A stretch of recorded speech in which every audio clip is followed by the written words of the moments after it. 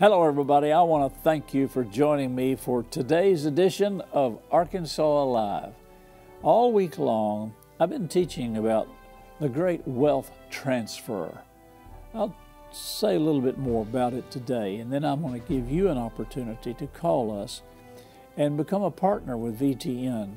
Right here today, our staff is managing the phones. They're sitting there in their offices waiting to hear from you.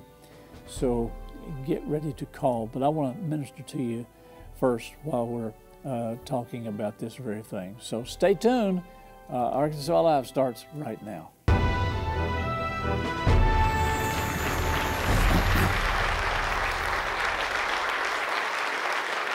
You may have read or heard my friend Charles Capps when he prophesied about a financial inversion, a transfer of wealth, and that was in the 70s. Over the years, people have misquoted, misused, perverted, twisted what he said. If you get Annette Capps, his daughter's book, Spirit of Prophecy, she reiterates what he said in that prophecy. I've studied it, and it's not what a lot of people think or teach that it is. It's not that God is going to take from the rich and give to the poor. That's communism, Marxism. It's not that God is going to steal from the sinner and give to the righteous. None of those things. And the way the Lord explained it to me is He said, the wealth that the sinner has today, I put in the earth not for the sinner, but for the righteous. The sinner has laid up much wealth, and that wealth was originally designed for the righteous. But because of various reasons, and you have all kinds of examples of that in the Bible where Israel or the Israelites went in and told all the Egyptians to give them their wealth, and they did, and they left Egypt with it. That wealth that Egypt had created was for God's people. So that's where this financial inversion is coming place. Now, there may be exceptions. There may be moderations in kind of extreme wealth being traded from right hands to from one hand to another. I know James Robinson, several years ago, some of you may remember this, he had a man that was a very wealthy man, and he'd gotten saved, filled with the Holy Spirit, whatever it was. He wanted to bless James's ministry, so he came and gave him a whole bunch of rubies and precious jewels and coins and monies and whatever. And James, not wanting to, and he shared this on his broadcast, this was probably 25, 30 years ago. He didn't want to be deceived, didn't want people criticizing him, so he threw it all in the lake. Broke up the pottery and threw it in the lake. It was worth a lot of money. And if you remember Oral Roberts, when he was building the City of Faith Hospital, and he had a dog track owner from Memphis, West Memphis, I think, go and knock on the prayer tower door or go visit with him. I saw an interview with the man, and he wanted to give Oral the winnings. I'm going to give him $1 million off the racetrack. Well, the difference is Oral took that money, and James refused that money. And while Oral was in the prayer tower, because I was up there with him once during that time, a prostitute there in Tulsa had knocked on the door, the prayer tower, and they went down to see who it was and what they wanted. She wanted to give the money that she had made that night as a prostitute to help build the City of Faith. So there are always going to be exceptions. And Brother Roberts took it and was highly criticized for it. But, I mean, you don't know how God's going to get the money to you. But the wealth of the sinner will eventually find its way into the hands of the righteous. I remember many years ago, our receptionist came to me and said, Pastor Caldwell said, there's a lady that came in the front door, the office door, and she handed me a sack. And she said, here, this is for the church and for VTN. And the receptionist just said, well, wait a minute. Let me get your name and address. She said, no, I don't want you to have my name or my address. You just use it however you want to use it. So the receptionist took it up to the accounting department, gave it to her accounting lady, and opened it up as $40,000 cash in that sack in a brown paper bag. And so she called me. She said, Pastor, what do you want to do with this? Well, I called our accounting agent at our accountant's office, and I said, here's what's happened. What advice do you give me on this? I said, I don't necessarily want to take that money and put it in the bank. I said, I'm just was joking with him, but he said, no, I understand. I said, in 30, 40 minutes, the police may drive up and say it was stolen or something. He said, well, tell you what you do. Put it in a separate account and keep it there for 30 days and see if anybody comes to claim it. We didn't know how to get in touch with the lady. We didn't know who she was or anything. But she wanted to give it to God's work. So that's what we did. We put it in the bank account for 30 days, whatever. Nobody ever claimed it. So the accounting agency said, you can go ahead and deposit it as a donation. We couldn't send anybody a thank you for it. We didn't know where it came from. So God will, it could have been drug money. We had one of those one time. We had a lady that was giving offerings to VTN, to the church, giving offerings. She was giving a tithe, that's what it was. She was tithing off of her son's drug money. He was a drug dealer, and he was selling drugs, and she would bring a tithe to the church.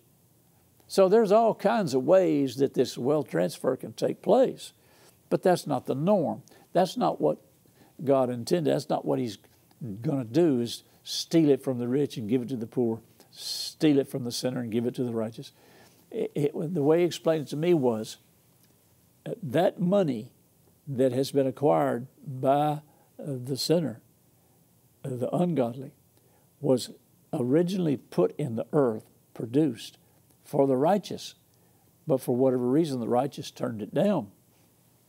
Ignorance, tradition, denominationalism, whatever it was, he said, I'm going to make a transfer. I'm going to start prospering those that will believe me. And this transfer of wealth is, as Charles called it, financial inversion. And so he said, I want you to share that with people, but they have to qualify for this. Galatians 6:7, don't be mocked. God is not mocked. Don't be deceived. Whatever a man sows, that shall he also reap. So you're going to reap what you sow. And this is what I wanted to share with you today. Two things. God wants you to partake of this rewards at the judgment seat of Christ. And He wants you to participate in the wealth transfer. And unless somebody teaches it to you or you hear it, you don't know what to do or how to partake of it. So that's what I'm doing today. And I'm doing it because I want to share this with you, minister to you, but I want to let you know we need you as a partner. We need you to sow into VTN. Now, our partner special we did several weeks ago did not produce what we believed that it was going to produce. And so I'm coming back asking you, the Arkansas Alive viewing audience, today, live, we have our staff members in their office on the phone waiting for you to call. And I'm asking you to be a partner at $30 a month, $1 a day, $1 a day. Everybody can do that. Everybody can give $1 a day, $30 a month, and become a partner and qualify yourself by giving to God's work for the judgment seat of Christ and the perpetual wealth transfer. You not only get back in this life, but in eternal life also. That's eternal, perpetual. And I've talked about that this week. So the numbers are on the screen. You can call anytime. I'm going to stop about halfway through and just let you focus on that, but you can call anytime, and our staff will answer the phone. You can say, I'm going to be a partner at $30 a month, and tell Pastor Caldwell he can count on me I'm going to be there. I love VTN, and I'm going to support VTN. You can text to give. You can go on the website, vtntv.com, and let us hear from you. Okay, let me take just a minute here, and then I'll come back to the phone calls. Let me read to you some information about the spirit of wealth. You know, Deuteronomy 8:18 says, the Lord gives us the power to get wealth so He may establish His covenant. Well, wealth is different from prosperity. Wealth is a spiritual force. It's an accumulation of treasures. Prosperity means to succeed, to push forward, to profit. The difference between prosperity and wealth is anybody can prosper by buying wholesale, selling retail. Anybody can make a profit. But wealth has a total different connotation. Wealth is a spiritual force. And wealth, it covers generational wealth from family to family. And most families that accumulate wealth usually pass it on down. Now, most of the time they could possibly lose it after the third generation, because the first generation creates the wealth. The second generation uses the wealth. The third generation spends the wealth. And so you got to watch out for that. A lot of corporations, a lot of families, they lose it after the third generation, because the third generation hasn't been involved in the vision, hasn't been involved in making the money, creating the wealth. They haven't been involved in producing anything. Let me go on. Wealth is a spiritual force, a power, a gift from God. He said, I give you the ability to create wealth. Every Christian should be a giver. Every Christian should meditate on creating wealth. This is not stingy, it's not greed. Every Christian does not have the gift of giving listed in the Scripture. I've known some people that did have the gift of giving. The word gift in Romans 12:6 means extraordinary powers enabling to serve the body of Christ. Now, I have some personal friends that they operate in that gift. They're highly criticized by the world and by a few Christians because they don't understand this gift. But they create this wealth specifically for the sole purpose of giving it away, to give to other ministries, to help, to bless the ministries of God. The word giveth in Romans 12:8 means to impact one's earthly possessions. With simplicity means these wealth creators give with pure motives, no strings attached. Wealth creators give in a way that exceeds the normal.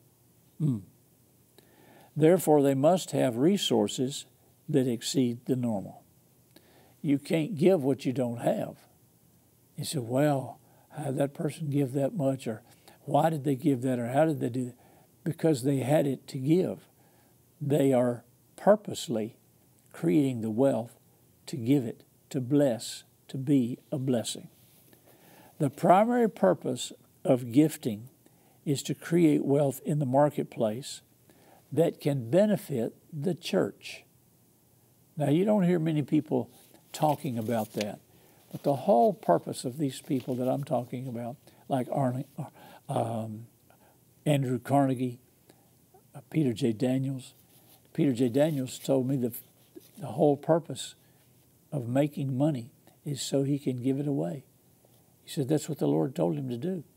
He said, and there are people like this today. You might want to pray about becoming one of them. They purposely create wealth so they can give it. so they can be a blessing. E.V. Hill, I liked E.V. Hill. He was a preacher's preacher. He said, whatever God can get through you, He can get to you. Don't let it stick to you. Let it pass on through. It's not for you. It's for somebody else. Huh. No one, now listen to this. Margaret Thatcher said this. Margaret Thatcher was the Prime Minister in England. No one would remember the Good Samaritan if he only had good intentions, but he had money as well. It's important for wealth creators to be involved in the church. Now listen to this, so they could get their spiritual batteries charged for their next business deal. But, you know, I've had some of those people in our church over the years. We pastored 35 years, and we had some people like that. And I will have to say the majority of them started with a pure attitude, very humble, unassuming, and they wanted to be blessed.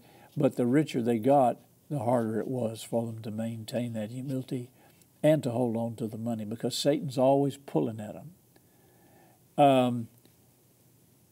Wealth creators think bigger than normal. They have bigger appetites. And Oral Roberts had on his desk at Oral Roberts University, he had a sign that said, "No small plans made here." And if you ever get a chance, you need to go to Tulsa and tour the ORU campus. Prayer Tower, that was all built in the 60s.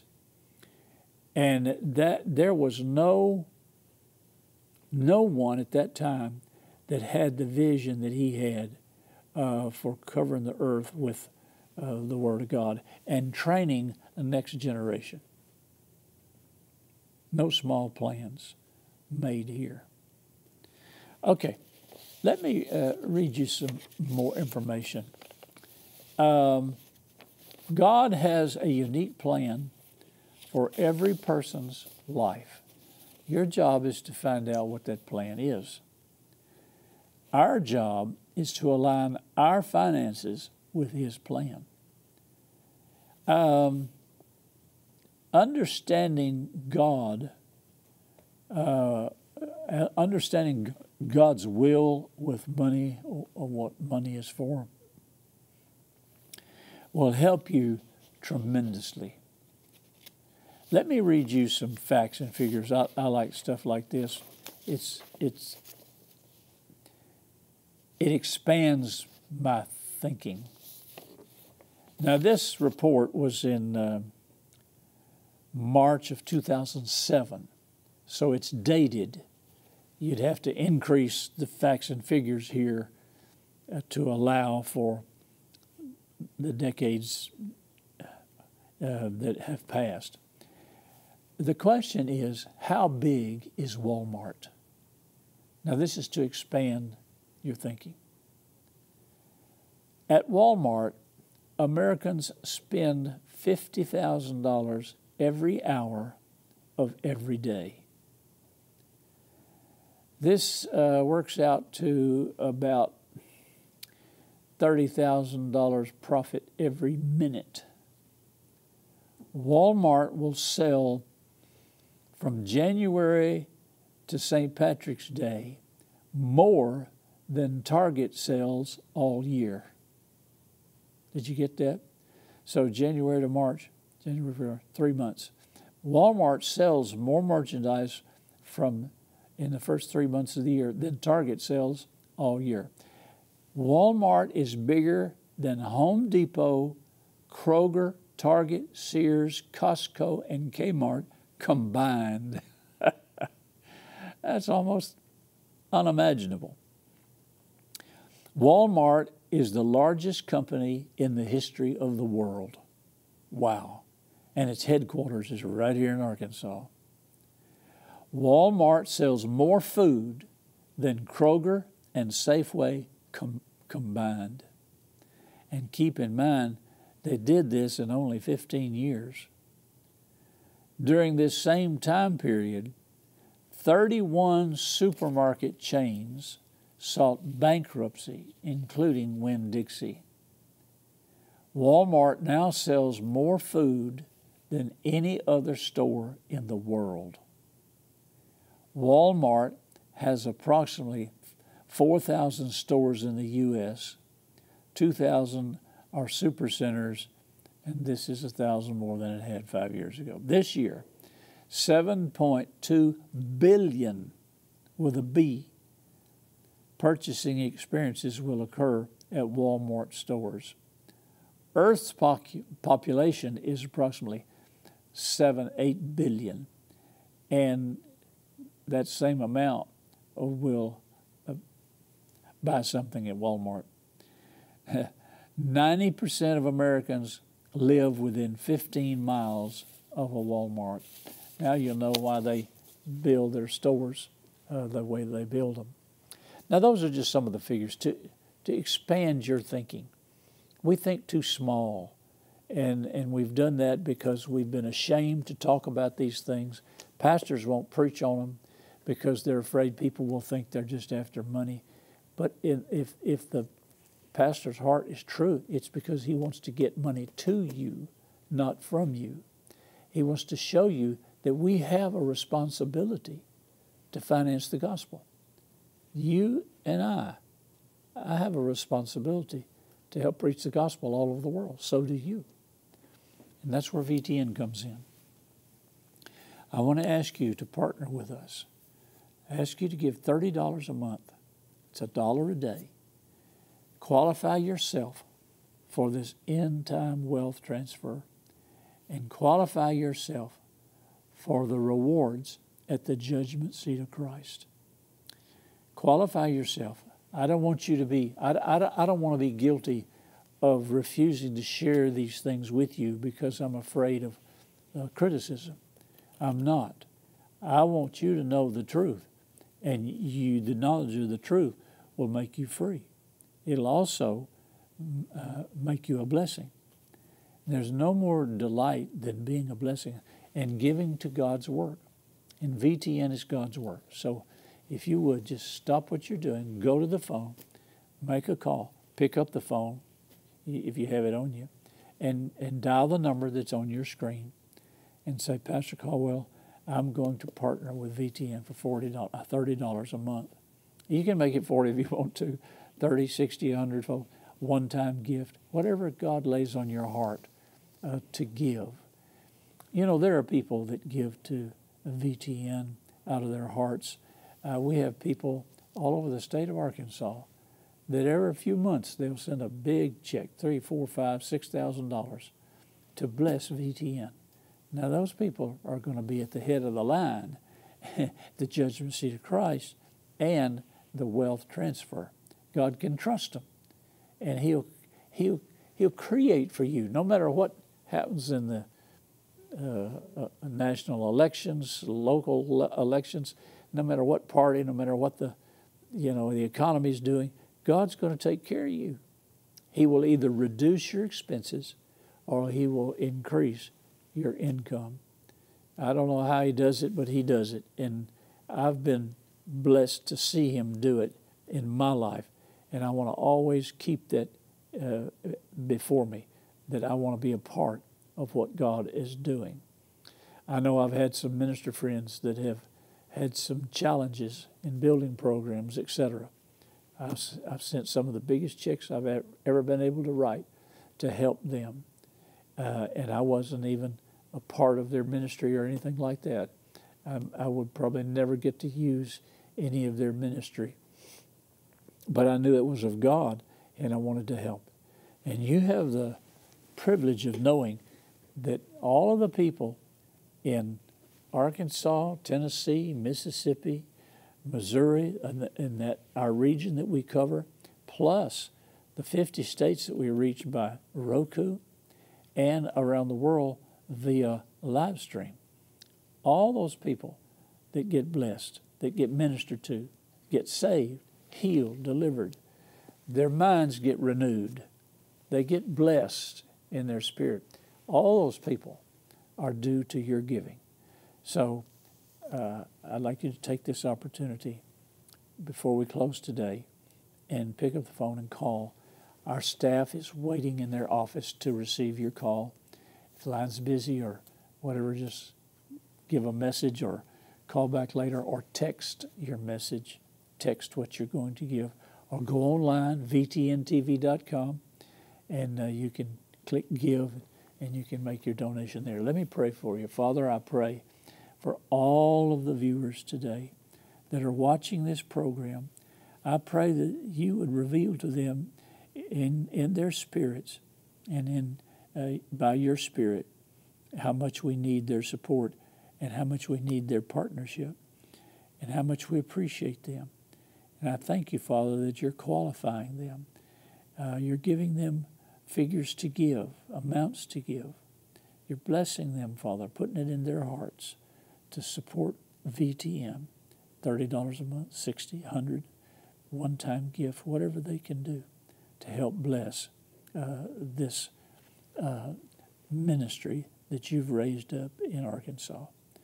And I thank you for it. I lift them up to you, Father. I know some of them have needs, some of them are not able to give, but I ask you to bless them anyway.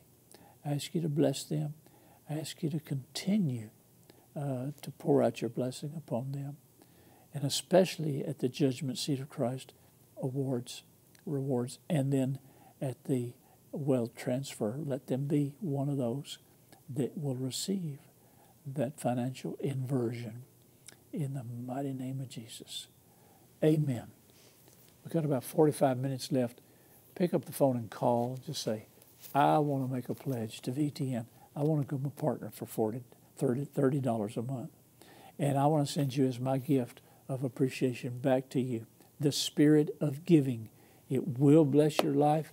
I've read it 3 times since I wrote it, and I want you to get it and let the Holy Spirit minister to you. If the line's busy or you hadn't been able to get through, write the number down. You can call anytime. Thank you for joining me. And remember, Jesus is Lord of Arkansas and wherever you're watching, too. Send your questions, comments, and testimonies to Happy Caldwell at Post Office Box 26207, Little Rock, Arkansas 72221, or email happycaldwell@vtntv.com. Remember to follow VTN on Facebook at VTN Your Arkansas Christian Connection, and follow Happy Caldwell on X at Happy_Caldwell. VTN is on Roku. Search VTN in the channel store and add us to your lineup. Today's episode is available to watch on demand at vtntv.com and click Watch. You can also watch VTN via live stream at vtntv.com.